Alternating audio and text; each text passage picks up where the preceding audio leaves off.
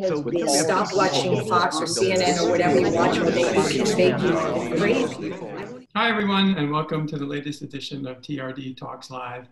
I'm Eric Enquist, Senior Managing Editor at The Real Deal. I'm happy to be joined today by City Councilman Keith Powers. We may be joined very soon by another City Councilman, Eric Ulrich from Queens, but if not, it'll just be me and Keith Powers for the next half hour or so, and we're going to be talking politics and real estate. But before we begin, just a reminder to please go to therealdeal.com, look for that little red button that says subscribe, and click on that, subscribe to our content, and help us continue these twice a week or 3 times a week TRD Talks Live, Monday, Wednesday, Friday at 5 o'clock. So Councilman, welcome. Thank you very much for joining us. Thank you. Thanks for having me. Thanks for the invitation. So this has been an interesting time in the City Council. Most City Council votes are 45-6 of that nature. Suddenly you had a budget where 17 no votes came in.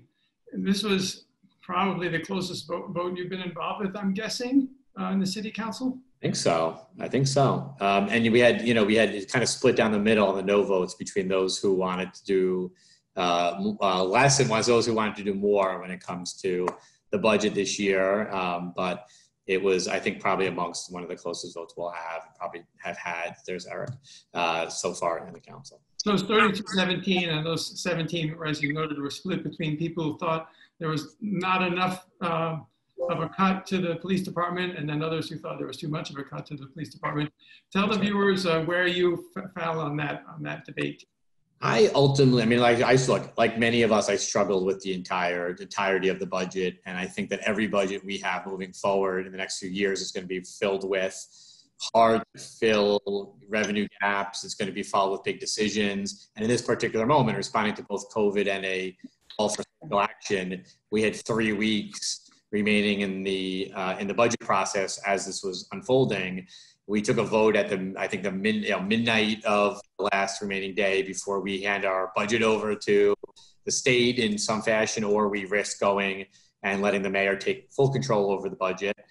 And I think actually probably both Eric and I agree that we wanted the council to be in control of the budget, not the mayor. So it went to the very last second to try to get everything we can on a number of items. We saved a number of the items that were on the chopping block this year. It's good, but next year is going to be, obviously next year is going to be more painful as we have to make deeper cuts. I wish we were able to do more this year, but as you look at a vote at the very end of June, essentially midnight, it was to me take what is progress here and continue this conversation moving forward. Right. So whenever I see a City Council vote scheduled for 6 o'clock and then move to 8 o'clock and then move to 10 o'clock, that tells me that the speaker is trying to round up enough votes for a measure to pass. Is that in fact what was happening? I don't want to call anybody out by name, but I think that, there are people who need to get their pay. There is actually a bunch of paperwork that we have to do before we go in to do financial disclosures. I know they're rounding people up for that. There were these last minute decisions to make sure we had details put together. And I think, making sure that the budget we voted on was all the loose ends were tied into that. But certainly I think there are lots of people who were struggling with it in terms of where we landed on some big questions. We didn't have any time left, but I think for those who want to see this conversation evolve, there's lots of opportunity here to do that. And also we have to get very serious very quickly about a deep financial hole that we're in the city. So one of the things that's interesting about City Council, like you might ask, why would a real estate audience care about this?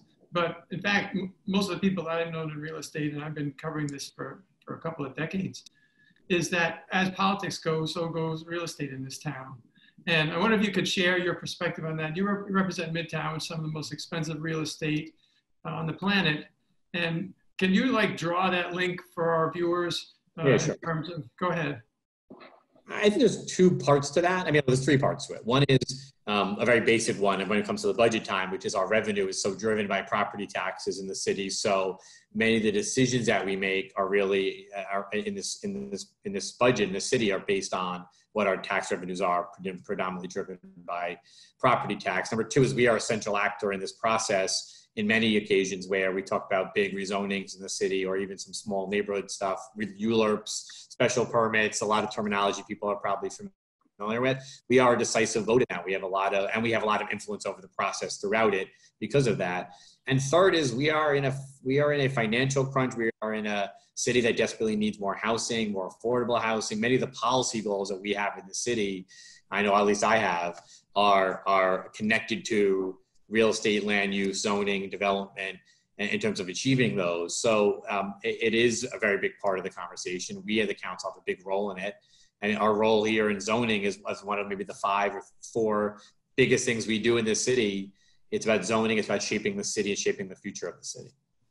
So what are some of those priorities that you mentioned in terms of land use? City councils had land use power basically since the Board of Estimate was dismantled all those years ago when it was founded. So what are your land use goals? Yeah, a couple things. One is I want to make sure that we have a city that's adequately prepared for the future. That means growth. That means building enough housing for people who aspire to live here, people who want to either who are born and raised here like me, or people who want to and keep this their home, or people who want to come here and make it their own. We just don't have, frankly, enough of it. I think we are endlessly debating the regulatory schemes. I am a very strong and vocal supporter of things like rent regulation, and I think we have to protect that as a way to help protect tenants here in the city and residents. But also it's a way to achieve more open space. It's a way to look at the connectivity between where people live, where they work, where their public transportation lies, particularly in Midtown. I know we'll talk about East Midtown rezoning, but we try to connect some of those goals in a more tangible way by putting more transportation infrastructure in place as we build more office buildings. So it's how we shape the city, but my policy goal is to make sure that people have a short commute that's easy to get to so they can live near where they work, to build more housing and to build more housing that's affordable for people. Now, I happen to agree with you completely that the reason housing is expensive in the city, number one, is that there isn't enough of it given the demand that's present. And you can look at the numbers, from now until the cows come home. The fact is we've created a huge number of jobs and not very much housing compared to the number of jobs. So every time you create a job, that's another household pretty much. Right.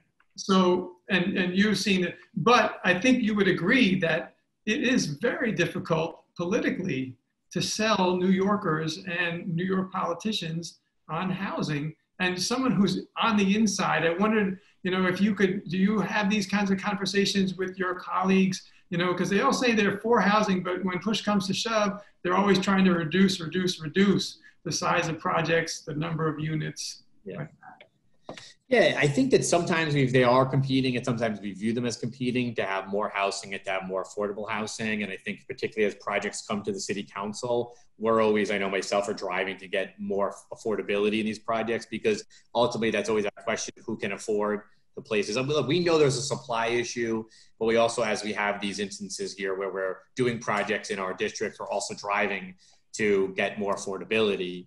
And the economics of these deals are extremely complicated. And I think many of us, not having worked in this field of affordable housing finance or anything like that, do sometimes have to untangle these complicated questions. We talk about it all the time. I mean, especially these really big projects that come through the council, whether it's like big rezonings in neighborhoods or it's projects that are getting a lot of attention. We talk and debate about the amount of subsidies that go into it. We talk about how much affordability, what are the things. And I think it's an imperfect system.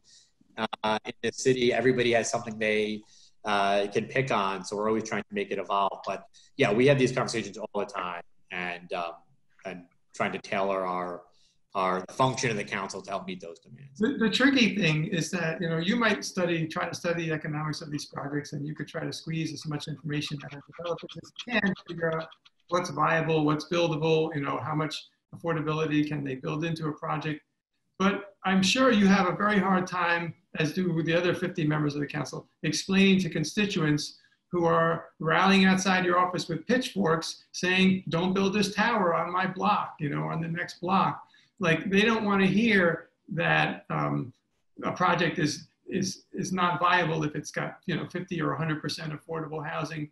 So how do you have those conversations? I mean, most politicians are thinking about the next election and the trouble that they're going to get into with constituents if they take a position. Like, how do you navigate that? Difficultly. I mean, I think we're all have to do our best to be representatives of our districts and also to look at the big future here for the city and try to find those places where those things work together and sometimes understand where they don't. I also think, I mean, I'll talk about this in detail later, but I think that this process is just so set up to be turbocharged from the beginning where you have nothing to measure against. We don't have anything in the city, in my eyes, except for our own experiences, our anecdotal experiences to measure against. I and many colleagues have called for a process in the city where we can do some better citywide and comprehensive planning around housing and development. So like when my district and other districts are looking at the needs of of the city and also those areas, we can have something to measure against. Otherwise it becomes these debates where we sit in the between those who aspire to do X and those who want Y, and we have to try to be a good thing. But I think that the problem is that process sometimes is just stinks from the beginning of it. I hate to put it that way, but we don't have anything by which we can say, here's what the real needs are at this moment for the neighborhood, for the city, for the community, and how does this measure up against that, and how do we make that? That would give somebody who wants to do a project something to start with, to say, here's kind of the measurements I can look at in this project, and that also gives us the ability to say, here's what I think the real needs are in terms of housing, affordability, transit, things like that. So that's what I'd like to see the council move forward to get us into a better long-term plan. It's interesting, in that most of the projects, you have the council member pushing for more and more affordability. It used to be 20% affordability was acceptable, and now that's unacceptable. Then 25% became a nice goal. Now that's seen as insufficient. 30%, maybe you can get away with it, right. But really 50% is what people want now. Realistically, you can't do that without heavy subsidies. So, have you ever been able to persuade a single constituent, that their impression of some project or the economics of housing is maybe different from what they've come to believe? Well, look, I should start. I want 100% housing. I want 100% affordable housing for its worth. It just this becomes extremely difficult at times. And look, I think that I've been some very good ULURPs in my district that have included very meaningful and good affordable housing. Like we did this one. It was a really preservation deal, but it was in Waterside Plaza where we did very historic amounts of affordable housing for people who really the housing was really becoming unaffordable from a former Mitchell-Lama program. And we had to figure the entry points into it, and we had to make some decisions around that, which was based on the cost and how much the owner could put in and how much the city could put in. And we had to talk through why we could do certain things and we couldn't do certain things. Mm-hmm. Luckily, I've not gotten to one of those ULURPs yet where it's really dug in on a sort of number, but it will come and it will happen.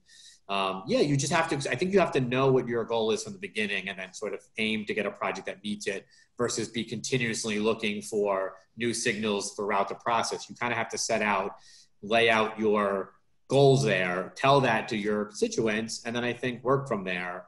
And at least you're measuring that, that reality up to the expectations you set forth. One thing I'll give New York City credit for is that, as I noted, there's always a push for more affordability, whereas the rest of the country, locals are pushing against affordability because they view affordable housing as sort of a way to bring in an element that they don't want. It's very borderline racist. Yeah. So New York City does, have at least pushing for affordability. But at the same time, that has a way of reducing the total supply of housing because, of course, if you want a lot of affordability in a project, you also have to have a lot of market rate units to subsidize those affordable units. And then you get the folks who come in and say, I'm all for affordability, but I don't want towers. I don't want towers in my district. I'm sure even in your district in Midtown, which is probably the tallest, densest district, in the world, perhaps. Yeah. I'm sure you have constituents who oppose towers. Is that true? Everybody in New York City, I think, loves and lives in their neighborhood and aspires to sort of preserve the best parts of it. And sometimes that means fighting against density. I think often it means fighting against, new density.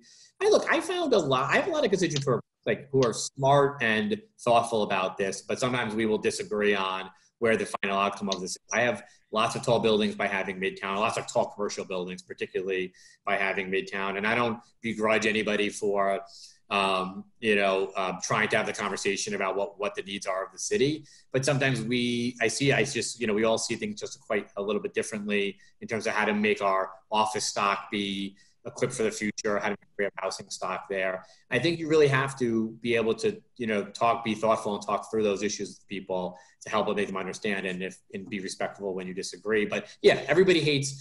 I mean, look, I have some of the tallest buildings in New York City, but even my smallest buildings would be large in some other neighborhoods in New York City. So it's all very quite relative. But I just think that we should all agree that we're going to have a lot more folks wanting to move to New York City in the future. We have to aspire to build housing in every single community that is close to transit, has a good school, and is affordable.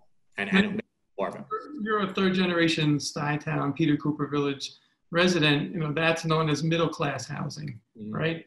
So a lot of the housing in the mayor's housing plan is middle class housing, at least on paper. It's people earning, the affordable units can be people earning up to 130% of the area median income. So you're talking households with 6-figure incomes.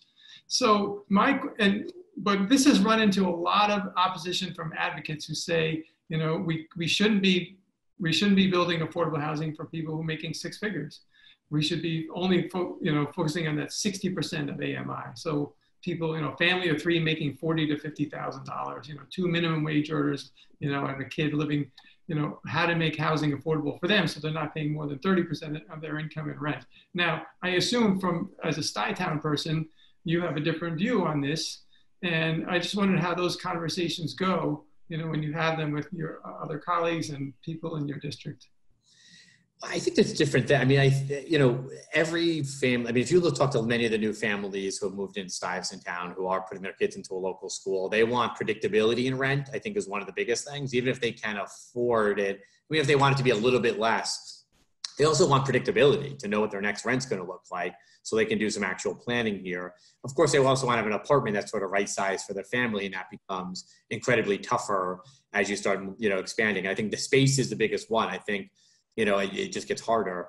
I think it's for everybody. I think we should actually start, we should be doing more, and our starting point should be people who are at the lowest and the hardest, who need the most help in the city right now. That should be our starting point in terms of housing. And that includes zoning, that includes subsidy, that includes our ensuring that people based on source of income or other things have access to apartments, and clearing regulatory hurdles, helping with rent. I think that just is frankly, our number one goal here in the city. But that does not exclude other people that I think desperately want to be New Yorkers, Manhattanites, or Brooklynites, wherever they want to live, and also to be contributing to good paying jobs here, raise their family here, put their kids in the good schools here, and be part of it. But I think our starting point really always has to be trying to help those the most in need, because the rest of us do have flexibility in terms of where we live. For those who don't, it's just paramount to the city that we help them out. Right. No, but you sense that that's going to be a lot harder in the next couple of years, because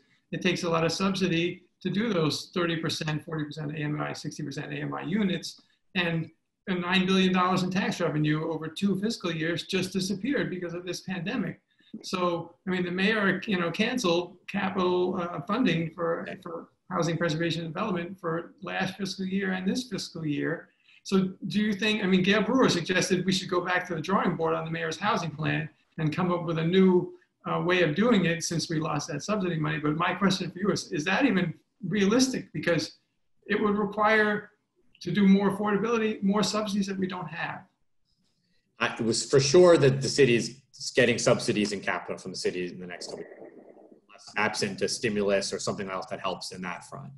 I think the money will probably most likely flow to the heaviest needs versus some more of these preservation middle class deals, I assume. I would use every tool at our disposal to help keep people out of losing their home.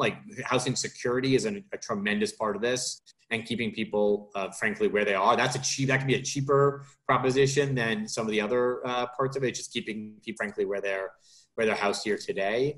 It's going to require us to be a lot more creative. I haven't looked at Gail's comments to say absolutely yes, absolutely no, but they sound does sound like we're going to need to do more, and zoning is going to be part of it, I think, as well, looking at more flexibility in zoning. But for sure, we're going to have to do something here. But I think a cheaper proposition is the minimum is keeping people housed where they are and maintaining housing security. Believe it or we should do a whole separate show on just evictions, because I recently looked at some eviction data, and the eviction rate in New York City is among the lowest in the country of all major cities. And, there are a bunch of reasons for that. One, just off the top of my head, if you're living in a rent stabilized apartment and you're paying less than market rate, the last thing you want is to be evicted from your apartment, because you may never get a sweeter deal than that. So you're going to do anything you can to stay in that apartment. But there are other things. Tenants now have access to free legal services, so they're less likely to be evicted for the wrong reasons.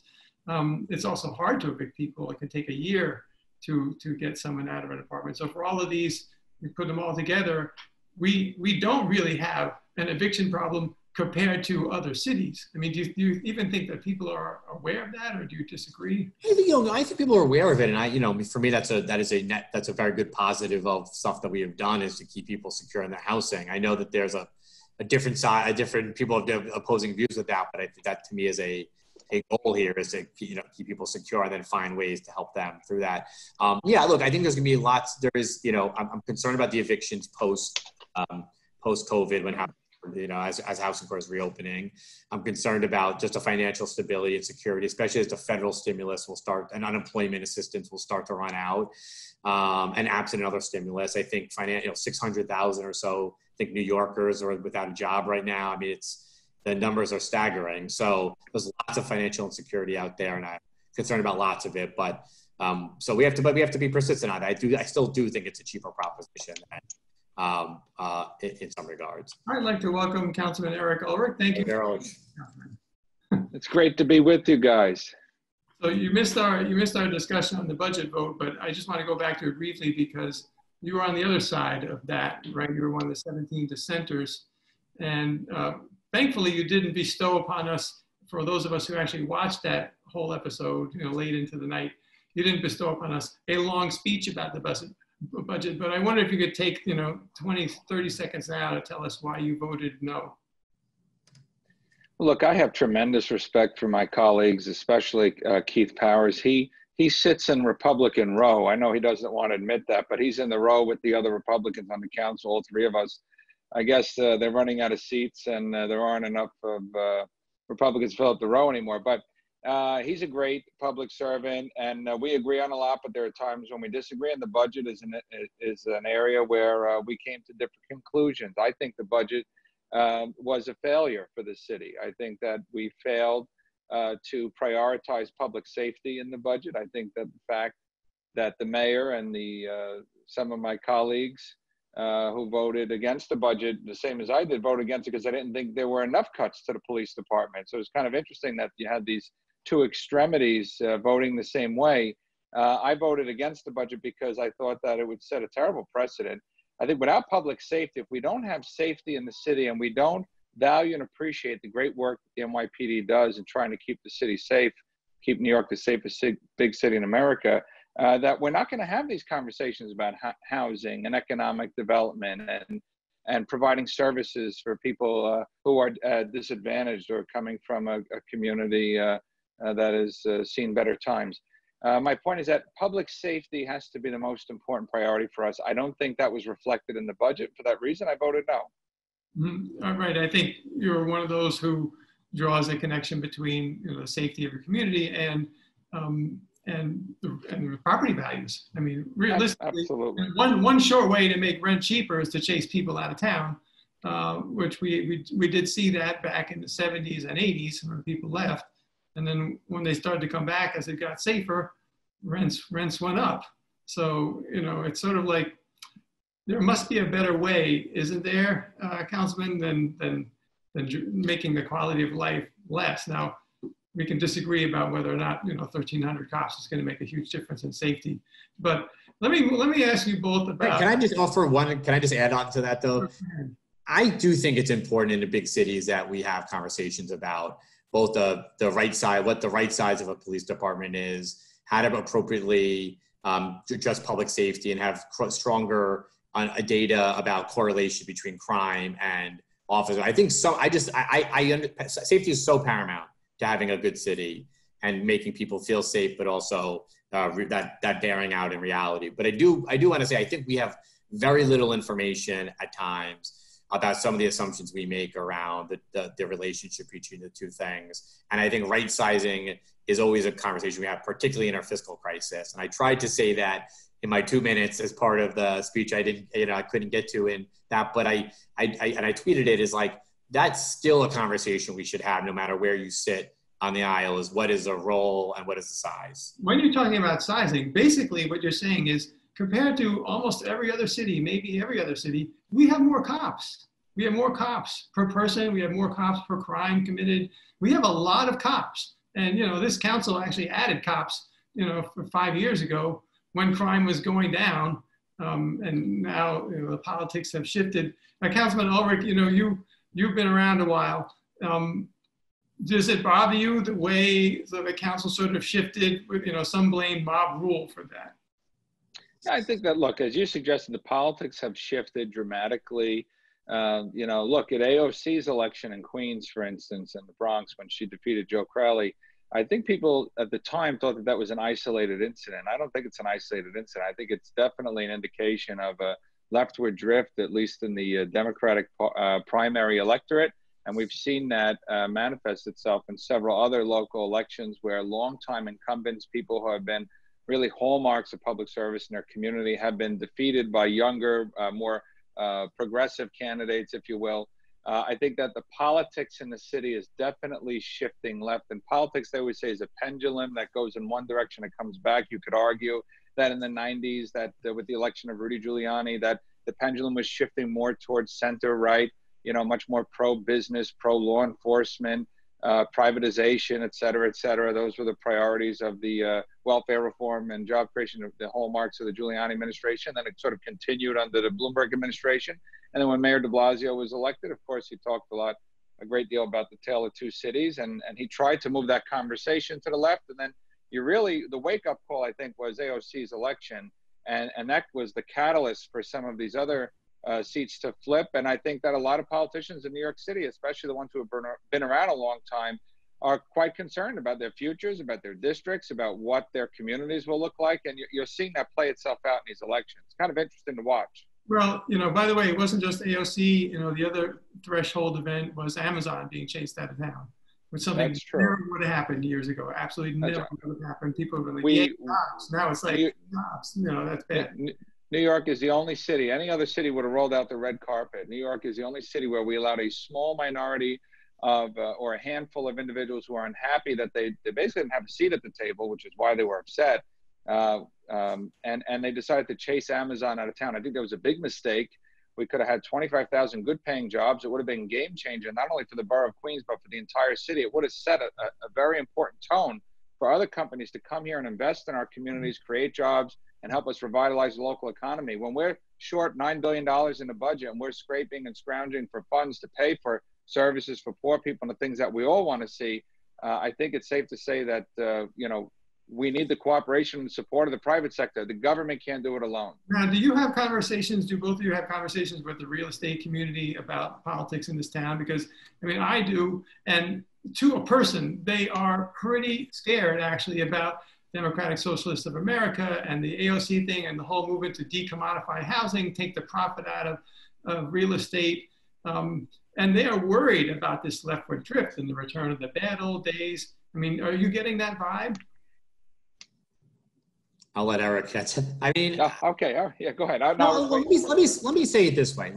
I think I will disagree with some folks on here. I grew up in a rent-regulated apartment, rent-stabilized apartment, and I believed, and I still believe very firmly in a lot of the changes that were made last year in Albany, which are attributed to a leftward drip, but I also think was a reckoning whose day was going to come at some point when you talk about things like vacancy decontrol and housing. And I know, there's lots of conversation we had on all those reforms, but I think there were some things that were just so obvious to me that were due their time because of changes from laws from 20 years ago that were likely that communities like mine, like in Stuyvesant Town, where people had really sort of been, have really lost their housing under the pressure of those laws and lost their community in some ways. So, some of this stuff to me, I don't mean to say this in a disrespectful way, but it just seemed to me some stuff this was a reaction to some, I think, things as well.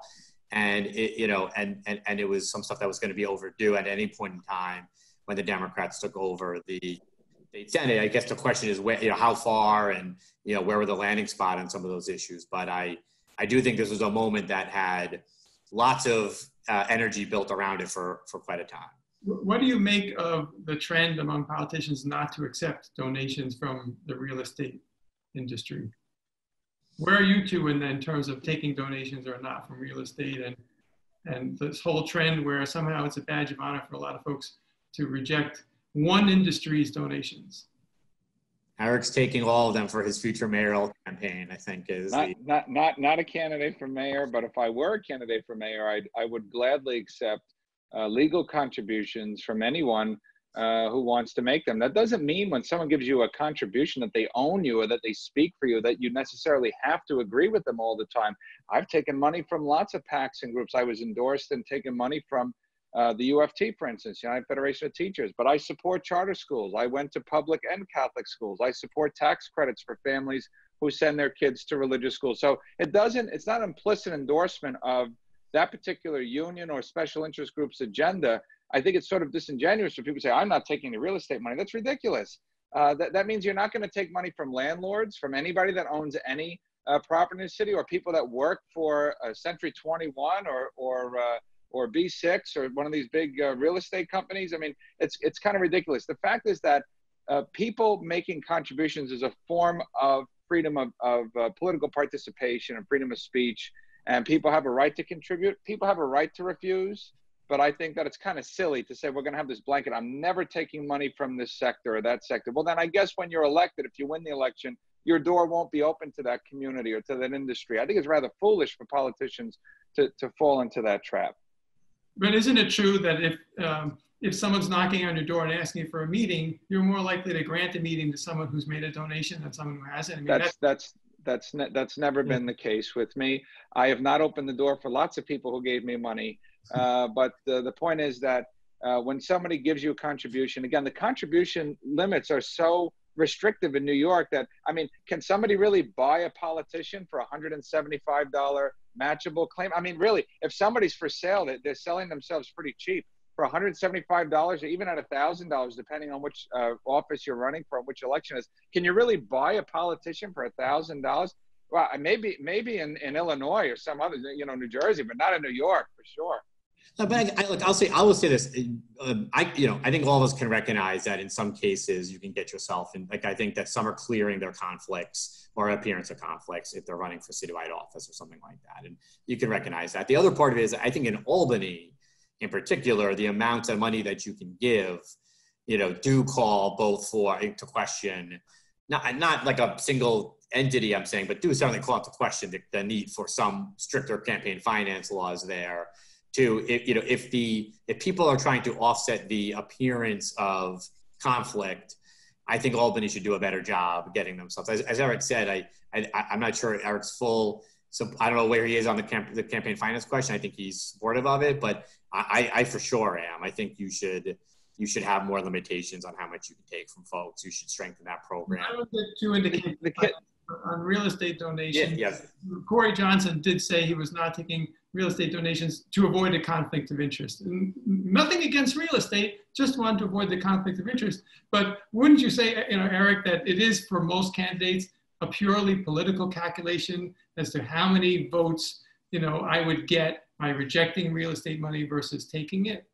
I think there's definitely, the politics is always involved in a decision like that. And, Corey's not the only one. There are lots of other candidates who are running for citywide office and local offices that have sworn off taking money from the real estate industry. I just don't think it's a good idea. I think that everyone deserves a seat at the table, even the people that you fundamentally disagree with.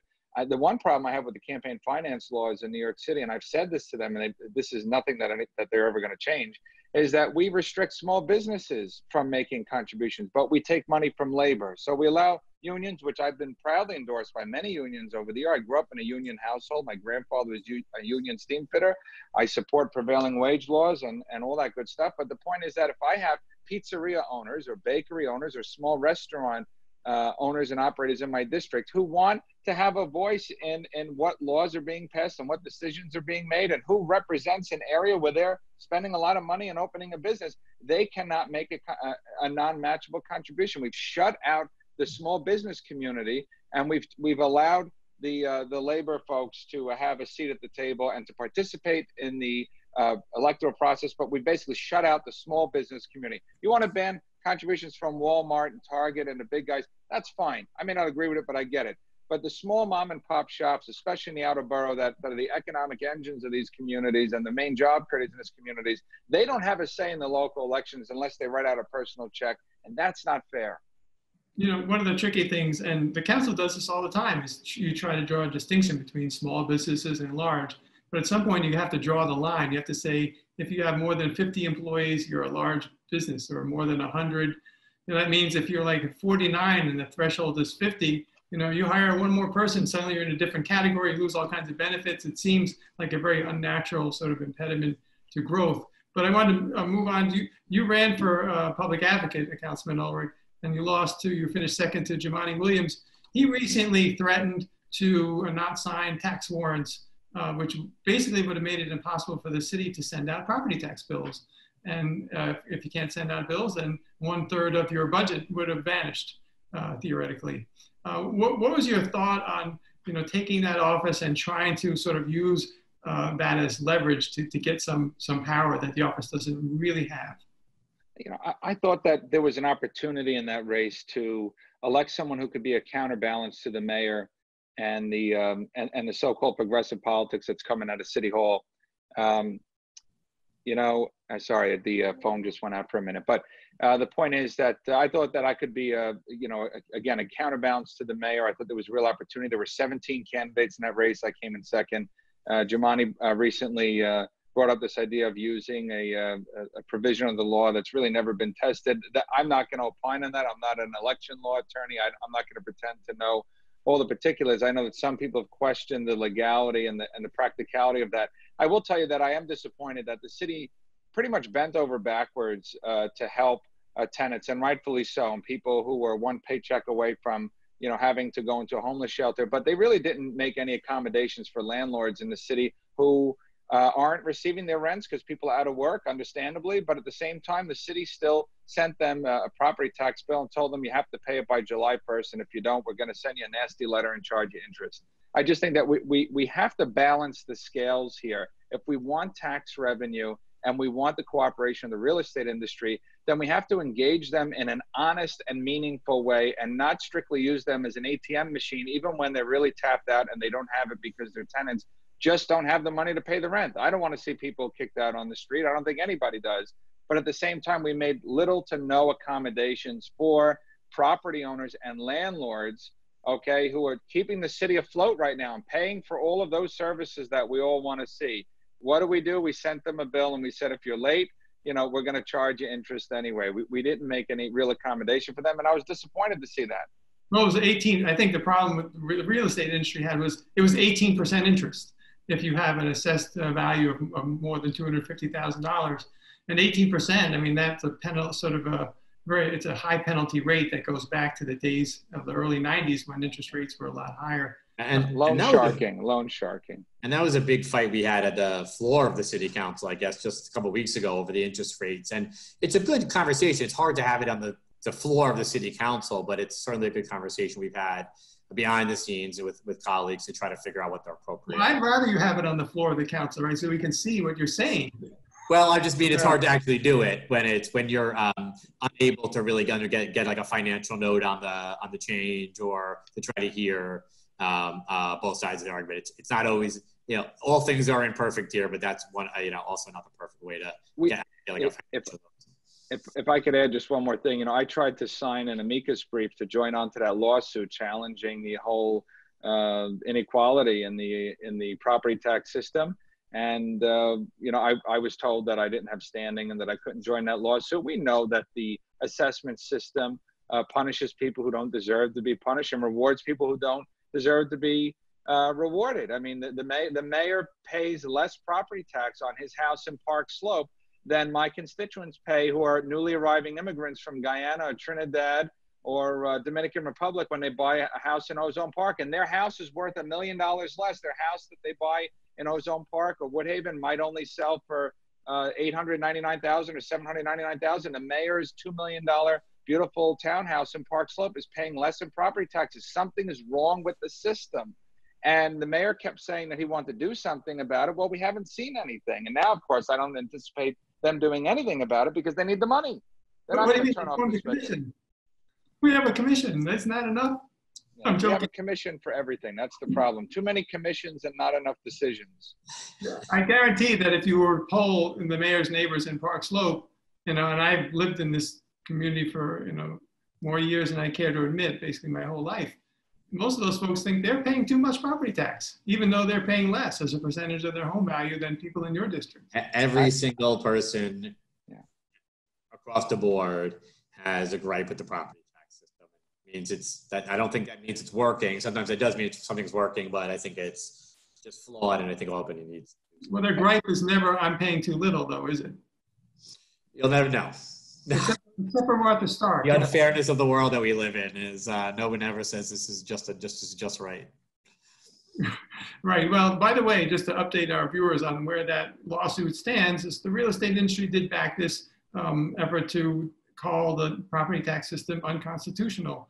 And they won at the lower court level, but their suit was dismissed at the appellate division, and they're appealing that. So presumably this will go to the highest court in the state.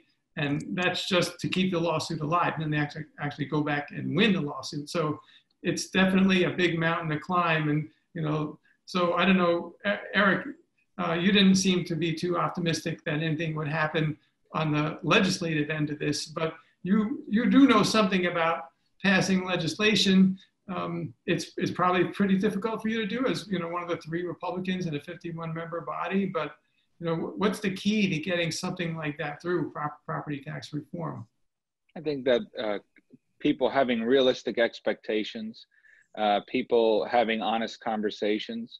I think that when you have people who negotiate in good faith, you can get a lot done. I've been able to do that in the council. I passed a law that created the New York City Department of Veterans Services. I'm very proud of that. I passed a lot of bills that helped people who were struggling to rebuild their homes and businesses from Hurricane Sandy. I passed some very important environmental bills over the years. So I have a very strong record in the council of passing, I think, really meaningful legislation. But I was only able to do that because I was able to work across the aisle, and I had earned the trust and the respect of my Democratic colleagues. And again, we don't agree all the time, but I have great relationships in the council. I think I've made friends for life. I've been there since 2009, and I enjoy working there. I think it's a privilege. I think we take it for granted sometimes. What a privilege it is to actually sit there and make decisions that can impact the lives of millions of New Yorkers. I sometimes just sit in the chamber and say, my God, I'm so blessed to be here. I think that this is something that so many people have tried. Not everybody's been able to actually accomplish or get there, but I'm lucky enough to be here, and I'm going to make the best use of my time. And if I have to work with people and compromise, which I think is a dirty word now, that's something I'm willing to do to get things done. We have a couple of questions from the audience, which I want to, on the chat board. One is for Mr. Powers. So, Councilman, you had a bill that affected real estate agents in New York City. And so this, I sense that this question comes from a real estate agent. I believe it does, yes. And so tell us about that bill, what happened, and do you have any regrets now that real estate agents can't put a deal together because of the COVID emergency? Look, I don't there's two sides. I mean, I just want to be real clear that there's certainly a very complicated picture here. I have long felt like it has been unfair for a person who is searching for an apartment where they don't opt in personally to go find a representative and bring that person with them to a transaction, to show up and to be asked to pay a fee, essentially, that I believe the landlord should be paying, which is the way it's done in many other cities. And I put forward a proposal that accomplishes that because I think we're asking tenants often, I've been part of this process, They have to pay a lot of money up front. And the Albany solved some of those issues. They did create some limitations on how much you can pay, security deposit, I think some fees, so which definitely helps. And I think that the Department of State then had at one point done some rulemaking around this, which I think is still being challenged in court, if I'm correct. So we're going to see what happens in court and then, talk about this issue from there. I've talked to lots and lots of brokers, lots who are working very hard. I think lots who are impacted by COVID. And I know that's really severely hurt their income. And I'm totally sensitive to that. And I've always tried to be very earnest in my way we have this conversation. I think this has been long set up to have this the way it is. I don't think it should be that way. Untangling it to be the way I want has also sometimes proved to be difficult, but I do think I hear from so many people. I'm 36, so I hear from a lot of people my age and younger about how expensive it is to move and find a new apartment in New York City. I'm trying to help them. I think it's extremely important that they don't have to dip into their savings or go into debt over. The tricky part is, Gordon, we built this system. We only have a couple minutes left, but we built this system, up to the point where now a lot of brokers are relying on this income. But, I could see the argument where if I'm a tenant, I'm looking for an apartment, I find it on my own, I show up, I'm chosen to be the tenant, and I have to pay a broker's fee to someone who was just there, even though I found the apartment and I did all the work. So I can understand.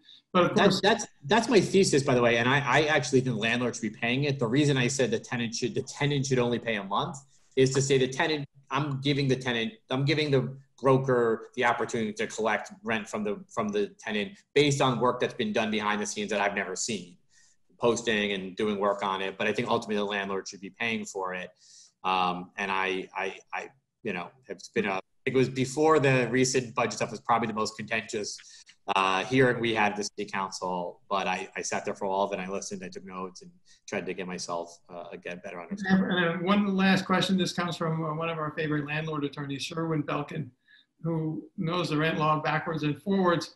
And I know both of you, actually, Councilman Ulrich, you're probably one of the few Republicans I know who supports rent regulation.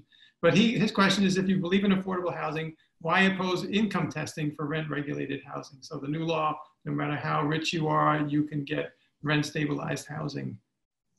Well, I'll answer that. First of all, you'd be throwing some people out of their existing housing if you're doing income testing like to today on people's rent regulated housing, and you would create massive instability. And I don't know where you would draw the lines anyway, but you create massive instability and you'd potentially be throwing a bunch of people out. We do in the lottery do income testing now. We do it in terms of, it's a formula that very few people can really understand. You need the chart in I used to have to chart in my wallet, but you need the chart. So we do. Okay, but you're talking about affordable housing lotteries for new projects, not the almost 1 million rent regulated units that we have. Correct. Yes, I am. And I don't think we should be throwing people out of their apartments today and creating mass instability in the housing market by doing tests on people who have been living in those apartments for years. And Councilman Ulrich, do you have a position on income testing? Yeah, I think income testing moving forward would be a good idea. But again, I wouldn't want to displace anyone who's currently in their apartment. Right now, I have so many senior citizens right now living in rent-regulated apartments in Dayton Towers, in the Rockaways, and these are people who are on fixed incomes, and maybe their incomes have crept up. Maybe they've gotten, some other source of income from some other source. I don't know. I'd hate to see them displaced, but I think moving forward for new tenants, I think it's a good idea. We want to make sure that that those apartments go to the people who need it and deserve it the most, and those are the working class and the lower. The people at the lower income bracket. We want to make sure that they get priority when it comes to those apartments and that they can stay in those apartments. Well, we're going to have to end it there. Certainly the housing mismatch in New York City, we could do a whole show on, and right sizing housing. So people in, single people in huge apartments move to smaller units, and families are able to utilize those units, and same thing for single family homes. But we are out of time for today. So thank you very much to Councilman Keith Powers and Councilman Eric Ulrich. We are back on Wednesday at 5 o'clock to talk about office leasing. So please, if you're in the office business, come back at 5 o'clock and tune into our next edition of TRD Talks Live. And don't forget to go to therealdeal.com and subscribe. Thanks again, everyone.